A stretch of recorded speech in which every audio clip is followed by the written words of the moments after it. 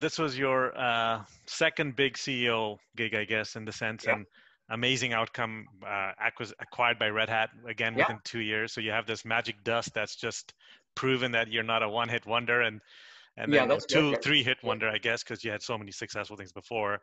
Uh, and then you're on the board of Dot Cloud, I guess, or an advisor to Dot Cloud, right? Yeah, advisor to Doc Cloud. Yes, Right. they asked me to sort of work with Solomon on Doc Cloud, which at the time was a PaaS, I mean, if you will, sort of like a Heroku Yeah, competitor. yeah. So I remember in those days there was Heroku, there was kind of like Engine Yard. Engineer, yeah, yeah, Uh, yeah. yeah, a few And others, so, right?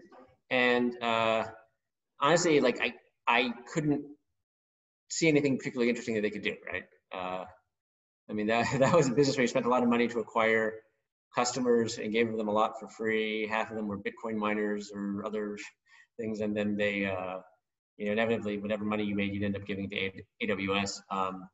But Solomon had this amazing idea they started talking to me about, which was, hey, the way that we deliver this is containers, and we're thinking of open sourcing it. And what do you think? And I said, that's really interesting. That's cool, right? And so I ended up joining Docker, before it was called Docker. I made the decision a couple days before they released version 0.1, and then joined officially a couple weeks after that.